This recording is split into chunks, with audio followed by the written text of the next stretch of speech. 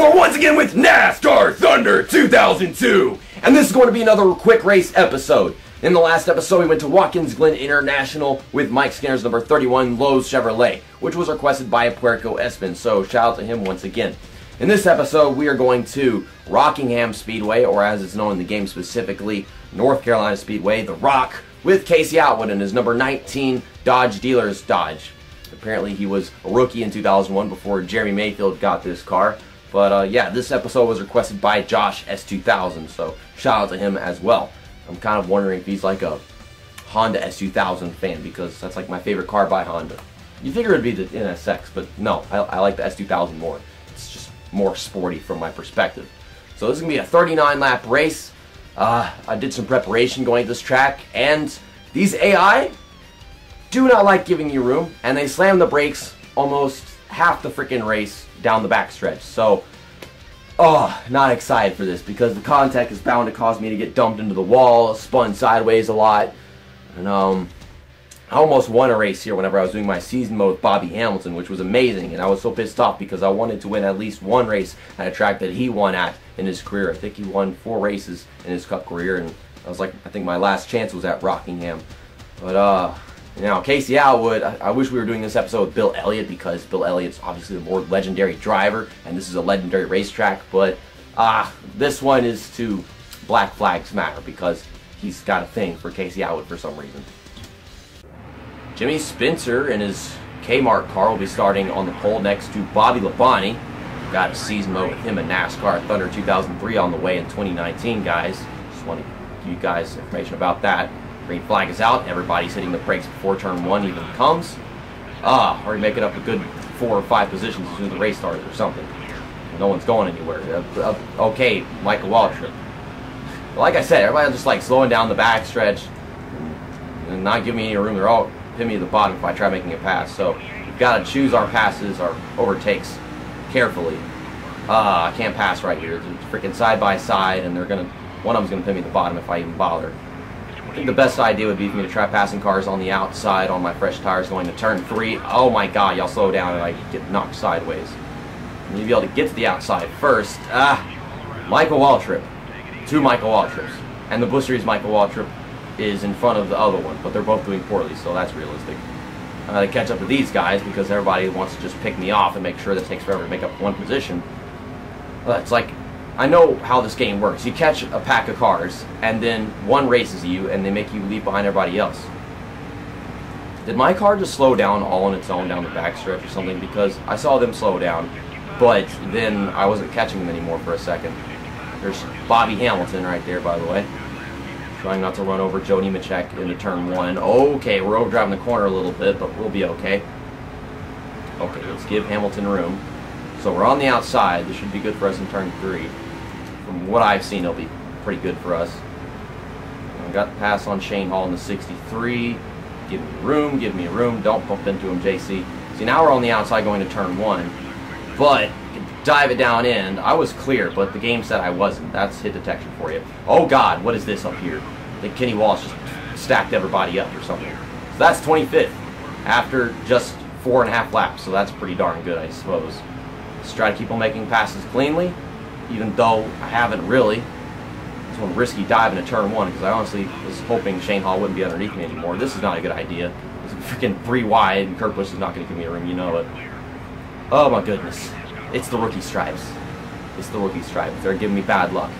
I mean, for this track, this is good luck, but in general, this is just bad luck. These guys are driving so slow I can't even avoid crashing into Johnny Benson. 24th. Once tire wear comes in, I'm going to be losing like 5 positions or so before we take our pit stop. I know that from experience, that once your tires get worn, you just can't really compete with these guys, because it's hard to keep up, you can't make up positions anymore, and the car becomes so fucking drunk. I just made 4 passes down the backstretch because of their stupid freaking programming. Oh my goodness. And there's Bill Elliott. Looks like he's in 19th place. Really wish I was racing as you, man. I know like this paint scheme is a little more decorated with its lime green and yellow and whatever, but still, it's Bill Elliott, so I think I'll get more views on this video because of racing with Bill Elliott, because he's such a legend. You know, the whole Chase Elliott thing and whatnot. Really continuing the chain of the career storyline. Okay, so we got 19th. planning on making a pass on Jerry Nadeau and maybe even Jeff Green in his Neswick Busch Series car in a turn 1. Thinking about it, trying not to slide up into him. But we got 18th. We'll be passing Jeff Green supposedly going to turn 3. If this car stops zigzagging, I'm not even telling you to do that. So, never mind. Our biggest advantage is going into turn 3. I've seen that very often going here just because of how much they slow down. If they hug the bottom, we can pass them on the outside. But on worn tires, I think it'll have to be on the inside to pass them. I'm really trying to pass Jeff Green right now, but it's just one-on-one right now. I can't be racing all these cars. It's like one just always has to hold me up. He's kind of sliding up into that middle lane, which won't be have enough room if I try passing on the outside. But we got around him. A little dirty, but we did it. Car getting a little loose off the corners now. It's not wanting to stop steering because that's how tire wear works in this game. Once your tires get worn, the car doesn't want to stop steering and in some cases start steering. Now Watkins Glen, oh my god, that was just really rough on me. It caused me to lose the damn race. I almost had it beat whenever I was racing Rusty Wallace off the final corner, but damn, it just didn't want to stop making its weird movements. So we're in 17th. Good race after completing 11 laps. I'll take my pit stop probably on like lap 19 or 20. I think it's really going to become quite the hellhole on lap 15, lap 16, because from what I've seen, that's where the tire wear starts becoming just way too hard to handle.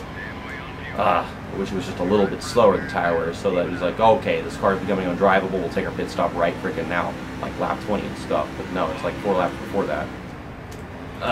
Trying to make a pass on Sterling Marlin right now, but I don't know how to approach that. Kind of scared that they'll bump into me and I'll get wrecked and we'll lose a bunch of positions. Maybe I can dive into turn 3 right here. Nope, it was going to the bottom. That actually lost me time by scrubbing off speed. I guess I'll just have to sit here in 17th until pit stops come because I can't really pass anybody now.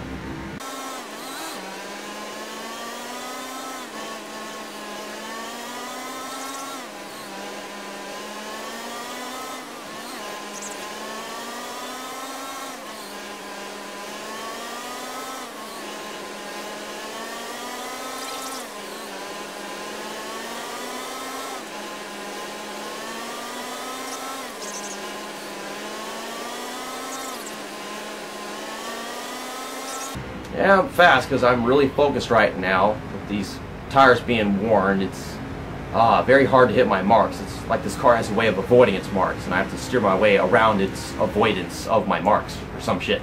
But yeah, I made it this far. People are starting to take pit stops at the end of lap 19.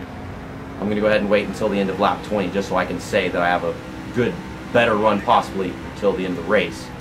Just got to stay focused on corner entry. It's so hard to avoid the car sliding like that. It wants to do more sliding than steering, but I made my tires last. Let's just get down pit road and have a really under-driving way into turn 3 just so I can keep the bottom. Okay, 100 miles per hour is the speed limit at every track in this game. Slow it down, JC. Okay, we're good. Left tires, right tires, don't seem to have very much damage, so that's a good sign. I must have been running a really good race if I don't have that much damage to repair at all. It's not going to take me any extra time. And I wasn't going to make any adjustments because the car was easy enough to drive as it was. Like, I don't want to try fixing something to make it drive better because this game's not realistic enough for that. So, you don't get any pit crew mistakes in this game, but I think they can be either fast or slow. This is Casey Atwood, so I don't know if we're going to get a fast pit stop. What is it? 15.2 seconds? You know, I think that's faster than the average pit stop in this game. I think they should be like the same for every 4-tire pit stop, so that's pretty darn good if you ask me. Now, I just got to get up to speed, get on the track, adjust to fresh tires. Not underdrive corners because of how I used to driving on the worn tires. Got Jason Leffler or whatever the hell the name of this guy is right here. Maybe Chad Little. I think Chad Little's the 27 car. Oh, one car is like Jason Leffler. Whatever. But we're in 24th, and of course there are people down pit road right now, so we're definitely going to be gaining quite a few positions. And there's Sterling Marlin. We were behind him before I made that cut, so we actually did gain positions during our pit stop. So that's fantastic. Let's just not run over Jeff Burton. I'm trying not to, getting off the gas. So how is this all going to file out? Like, we're going to have more cars in between this gap between Jeff Burton and everybody else, or what? Dive bomb into turn 1. Take advantage of my fresh tires. Damn it. Jeff Burton's putting up a fight. Now I got Ward Burton underneath me. So much Burtonage. Lots of advantages and disadvantages today. Okay, there we go. Got past him. See Terry Labonte in the distance. And we're in 16th, so I can say we did gain a few positions during our pit stop, and there are still people down pit road, so we are still gaining. Okay, we're running a great race. We are not going to win this race, though. That's not possible. Don't tell me shit. We can't win this race. I started in last place, and this is one of the harder tracks in the game. It's kind of illogically hard as far as tire wear goes, but, you know, welcome to Rockingham. It's freaking tire wear galore. Oh, goodness. I'm not getting top of the corner. That's me trying not to oversteer too much. Let's just catch Terry Labonte. Sure we can. Terry Labonte. Jeff Bird's over here freaking stalking me, so I'm trying to give him some room. Ay, don't get that close to me, man. I'm going to dive into turn 3 right here. Oh, goodness, that was a little too low, but we got it. Please leave me alone, Jeff Burton. I've got my own race to run. I'm faster if you let me focus. He's trying to apply that pressure. Now let me go. Going for the pass on the outside of this 43 car. Another Busch Series driver. Oh, bumped me a little bit. That was a racing incident, but we got into 6th. What about Labonte? Remember, Bobby Labonte started on the front row, right? So we should see him in a bit. Or maybe he's been losing positions. I don't know. I think I see him up there. He might be the race leader, actually. Oh! Back bumper of the Kellogg's car is going to hurt me. This is Casey Atwood having a pretty darn good race here at Rockingham. I don't know about the win. That doesn't seem that possible because by the time we make it up front, we're going to be getting more in tires, of course. It's just very difficult to pass Terry Labonte right now. Let's focus on making that pass outside of turn 3. That's my plan. And he slammed the brakes. I didn't hit the brakes at all, pretty much, so nothing happened. Darn it. I hate trying to pass cars at this track. I hate racing at this track in this game. Simple as that. It is irrationally difficult. Jeff Burton is still behind me. It's like that 43 car. I don't know how he got up here because he's the Busch Series driver, of course, and even John Andretti's not supposed to be that good, so I don't know exactly how he got up here, but he's been falling back ever since. We're right there behind Terry Labonte. I can make a pass into turn 1 if I want to, but let me guess, he's not going to give me room, is he? Yeah. No.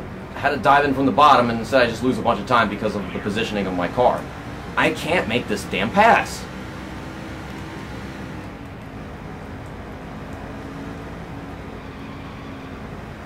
Come on, gain. Catching somebody's one thing, passing is another. Especially in this game. Ooh, good turn 1. Yeah, shut up with the damn tires. I know how this track works. From the bottom, pull up in front of them. Not really a slide job, call it what you will. We're in the top 5. That is not going to last. That's going to cost me a lot of time. Maybe more positions than time, because there's no way I can catch the rest of the top 5. Tony Stewart's been running a good race, making up lots of positions. I remember passing him earlier, and he's right there behind me now. Terry Labonte's been dropping back since I passed him. So yeah, it looks like he's just a slow driver holding everybody up. He's doing the Ryan Newman before Ryan Newman was really doing his thing. Just a few more laps to go. I'd be satisfied with a 5th place finish after running this hard race. So let's just try to manage that top 5, bottom of the barrel for top 5 finishes, obviously, but it'll still work for me. Just got to slow down. Way before turn 1, Tony Stewart, you would do that in 2001, huh? Oh my God. And now he's getting runs off the freaking corner. Bumping into him a little bit. Rubbin's racing, of course. Turn 3 is my strong suit. Okay, this time by we've got 2 laps to go. This is going to be a long 2 laps with all these fucking cars behind me. Tony Stewart, Ward Burton, Jeff Burton. Let's watch. This is going to be Jeff Burton later. And the tire wear is critical, so that just means the end of my life. Damn it. Ward Burton just threw me into the outside wall. Jeff Burton rear-ends me. I'm not very comfortable with this threesome. I can't drive in a straight line. I'm doing everything I can. They just threw my top 5 out the window by being so damn aggressive. Even my top 10. I'm going to finish 12th now? Ward Burton, fuck you. Trash. And Jeff Burton, you too, while I'm at it. Dive bomb turn 1, crash into Jeff Green because I'm so pissed off and I want more positions.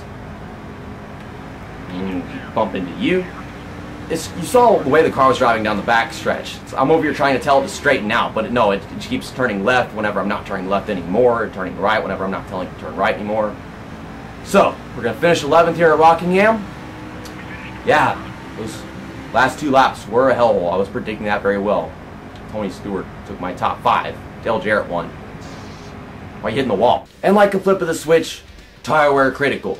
Ward Burton gets underneath me as I slide through the corner. He crashes into me and bashes me into the outside wall. I lose 7 positions and we finish in 11th place. Couldn't have been a top 10.